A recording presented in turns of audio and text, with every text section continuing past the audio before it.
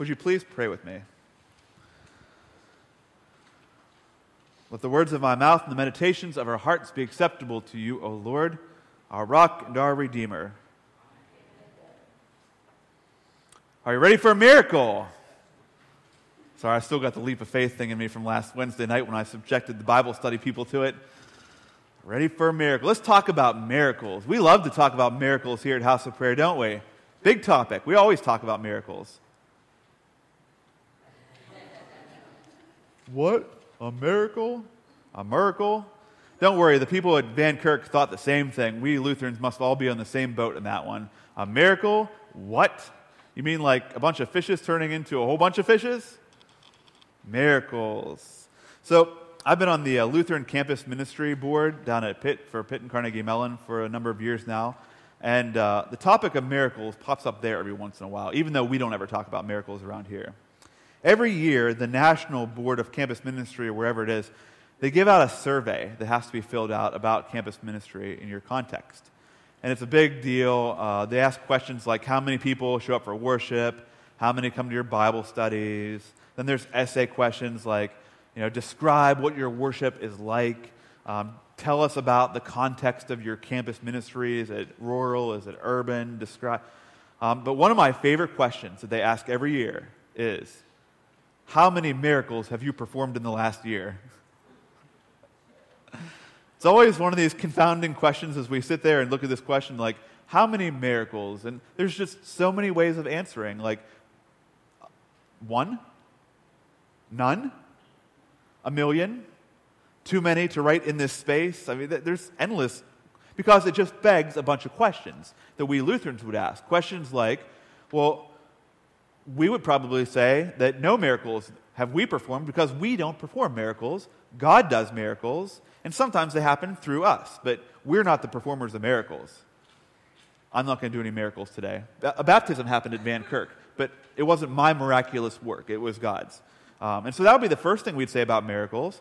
But the second thing is probably even the bigger question that probably all of us would wrestle with. And when I said, who's ready for a miracle? You're like, what? It's the question, what is a miracle? What does it look like to be in the presence of a miracle? And if I asked you when they happened, you'd be like, I don't know. So what would be your answer? You can dialogue a little bit now. If I said, when was the last miracle you saw? What would you say? The birth of a baby, thank you. That's what the brothers and sisters of Van Kirk said too. They pointed to their little grandchildren and said, amen, yes. Birth of children.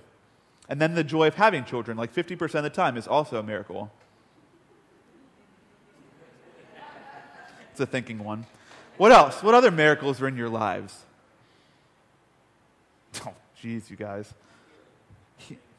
Healing for being sick. Like if your wife had cancer and they did radiation for her all week long, that might be something that would be kind of miraculous. I'm very much with you on that one. Yeah.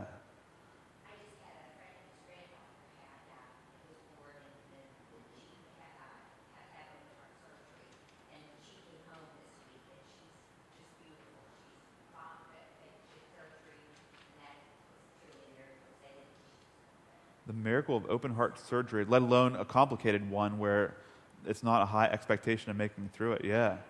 Yes. Yeah, that's a miracle for sure. Any others? Finding your life's love. Man. Amen. We're just going to sit down after that one, right? I saw it from here. You guys all face forward, but Carol actually wrote that on a note and passed it over to Fred. I Googled miracle because I wanted to see what the internet thought a miracle was. And the first thing that popped up was the movie Miracle. Miracle on Ice, 1980, men's Olympic hockey team. All the amateurs played the big Russians, beat the Soviet Union in the semifinal game, and then beat Finland in the gold medal. That's a miracle, I guess. Then you have to look up in the dictionary, too, to find miracles. And so in the dictionary, it defined a miracle as an extremely outstanding or unusual event, thing, or accomplishment. So I think we have a sense for miracle. Let's look at the gospel that we just read from John about a miracle. Because a lot of us probably know this story about the fishes and loaves. It's told in all the gospels. A couple of the gospels even have it a couple times. And There's some variations in the story, but it's the same premise every time. And in John's gospel here, it seems like Jesus is always running away from people, and they just will not let him go. They're kind of relentless to him. So finally they show up here, and the dialogue is funny. I like to read Jesus in a sarcastic sense because I think he's sarcastic. And so he sees all the people coming, and he's like, "Hey, Philip, where do you think we're going to get all the food to feed these people?" Ha, ha, ha. And Philip is like, "Oh, my goodness, I don't know where 6 months' wages wouldn't feed all these people, even just a little bit for them." And Jesus has to be like, "Philip, dude, come on, man." And so then Simon Peter, or one of the other disciples, says, "Well, here's this boy. He's got 5 loaves of bread and 2 fish."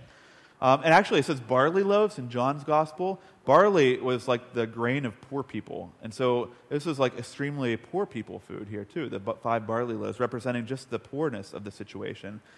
And so Jesus decides that'll work.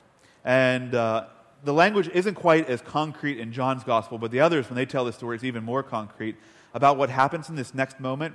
Jesus takes the bread, I'll abbreviate here, takes the bread, blesses it, and gives it to them. Sound familiar? Yeah, we'll get to that in a little bit, the Eucharist. I mean, very intentionally, all the gospel writers try to make that connection between this moment, the miraculousness of the Eucharist, and this moment. And so Jesus takes the bread, blesses it, breaks it, gives it to everybody, they eat of it, and then there's no explanation about what happens. All that it says is this next line about, then they were satisfied, and Jesus tells the disciples, "Gather up the fragments so that nothing can be lost." And they gather them up from the 5 barley loaves, and it filled 12 baskets. My snarky response is, yeah, the baskets were like those little like little things you pick raspberries in. It was those, 12 of those, duh, yeah, no big problem. But that, I mean, clearly this is supposed to point to a miraculous moment. The baskets must have been huge. I think in the other Gospels, it actually describes the baskets as overflowing, huge. This is supposed to be a huge moment. And so, there's no explanation about how we go from 5 loaves of bread and 2 fish to 12 baskets overflowing. And so we've always been taught this story to think, what happens? Jesus multiplies them. Isn't that how we've always been taught this story? Yeah. That's always been that Jesus took the 5 loaves and 2 fish, or one story it's 7 loaves, but took a small amount and made this huge amount to feed 5,000 people. And in a couple of the other stories, it just says 5,000 men, not to mention all the women and children, because who cares about the women and children? I tease. Yeah, but the point is Jesus multiplies this bread, this small amount that would fit right here, and feeds a huge gathering. It's about a magic act. Like, it should almost be something from Harry Potter, where he waves his magic wand and boom, all this bread and loaves.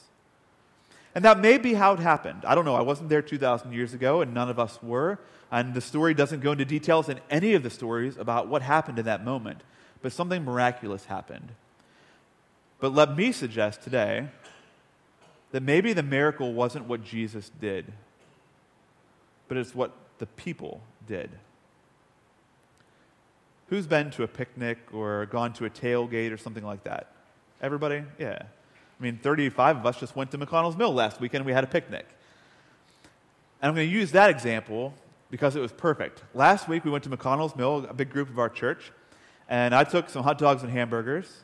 And as I watched the people getting there, someone came with some bags of chips. Another group of people came with a big cooler of water and drinks and pitchers. Another person came with a big box of cookies. And there was the potato salad and the toppings for our burgers and hot dogs. And by the time everybody got there and all the stuff they brought got there, we had a whole table just full of food. Have you been to those kind of picnics before? If you're a Lutheran, you have to say yes, because we call them potlucks. It's like the heart of our community, potlucks. Yeah, where you go and you bring food to share with everybody else. 2,000 years ago, these people must have decided, 5,000 strong of them, in the morning, that they were going to go follow Jesus. Darn it. And they did. There weren't restaurants to go to 2,000 years ago. You didn't go over to McDonald's and grab yourself a Happy Meal on your way to follow Jesus. Or get some pizzas from Pizza Hut on your way to follow Jesus. Do you think that maybe these people did the same thing that we did last Saturday and Sunday? And every time we have a picnic where everybody just brought some food to share? or brought some food for their family, really. And then when they got there, 5,000 people strong, they sat down and Jesus started blessing and sharing food, and they all started doing the same thing. Maybe the miracle isn't necessarily what Jesus does himself, but what Jesus does through 5,000 people. What Jesus does through everybody there when they all pitch in and start caring for each other, when they start holding what they have in common and giving it to each other. That's powerful. I mean, so it's easy for us to be caught in the mindset that miracles are only these big, huge moments, like when my children are born, or when there's a baptism like there was at Van Kirk this morning, that those are the only times that God does miraculous things. Like people avoiding terrible injuries in car accidents, where the car is demolished and the person walks away without injury. Or amazing advances in medical technology, and we all have lots of those stories and experiences in our lives.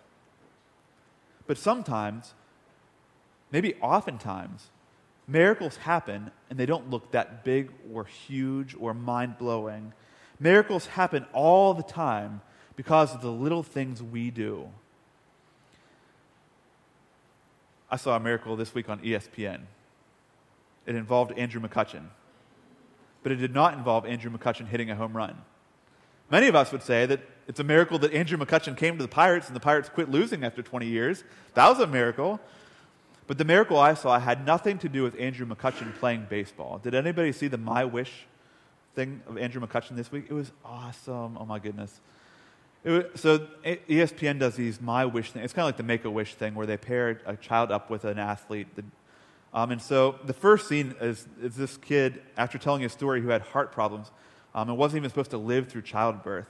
And he's sitting in his living room in Maryland watching Andrew McCutchen highlights from like 2012. And he's like, this is when Andrew McCutchen did this. All of a sudden, his iPad starts ringing and says, Andrew McCutchen, to accept call, hit here. And he does. And it's like, hey, buddy, how's it going? How are you doing? How would you like to come to PNC Park and hang out with me for a day? And, of course, the kid's like, Mom, Dad, because they're sitting on the couch across. Look, it's Andrew McCutchen. And so he does. He goes. His family get up. They go to Pittsburgh.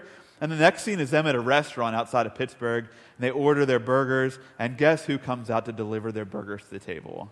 It's Andrew McCutchen. And he sits there with them and spends the lunchtime with them. Then they all get on a limo and they go to PNC Park. And there's scenes of McCutchen out in the field throwing catch with this kid. And then there's scenes of McCutchen throwing up balls and the kids cranking them into the stands for someone else to pick up. Then the really cool moment, they go over to sit in these big plush chairs with an umbrella, and they play video games on the Jumbotron. That would be amazing. And then they go into the locker room because McCutchen wants to introduce this little kid to all of his friends and teammates. He meets A.J. Burnett and the whole team. There's some, Hurdle obviously does a great job of giving him some words of wisdom. He goes out and throws out the first pitch of the game that night. Closing scene, McCutchen and this kid in front of his stall, in front of where his uniforms are. He says, we got to have a special handshake, just the two of us. No. He's like, what's it going to be? And the kid, without hesitation, goes over, puts his hand out to McCutchen, and hugs him like that. And McCutchen's like, yeah, that's awesome. He gets up and runs around the locker room. For all of his heroics on the baseball field, nothing was more heroic or more miraculous than him taking a day out of his life and spending it with that kid. It wasn't superhuman abilities to hit a baseball at 98 miles an hour. It wasn't the ability to catch a fly ball or run real fast. It was spending time with this kid. That was the miracle. Miracles happen like that. Like a friend of mine who I spent yesterday with, who's going to spend this upcoming week with friends and family of hers that just lost their dad, as she helps them go through their house and figure out which stuff they're keeping, which stuff they're not keeping. That is a miracle. A miracle was me and my family going over to Van Kirk Lutheran Church last month and having vacation Bible school with all of those people over there. That was a miracle for our family. A miracle is when someone asks how somebody else is doing and then actually wants to hear the answer and sit there while you hear that answer. A miracle is someone that actually has the audacity to speak out against injustice and violence and racism A miracle is turning someone else's junk and bad attitude and bad whatever and returning it with empathy and joy and happiness. Let's be honest, too often we just sit around looking for the big thing and wondering where God is in between that, waiting for God to do like this amazing, miraculous thing, waiting for Jesus to make loaves and loaves and loaves of bread and fish out of 5 and 2. Maybe it's about us. It's never really about us, but maybe it's about God working through us. There's a saying that says, or someone prays for God to move a mountain. Meanwhile, they're sitting on a pile of shovels. Maybe you are the miracle for someone in your life. Maybe you are the one that can make a difference in the people around you. How about it? Amen.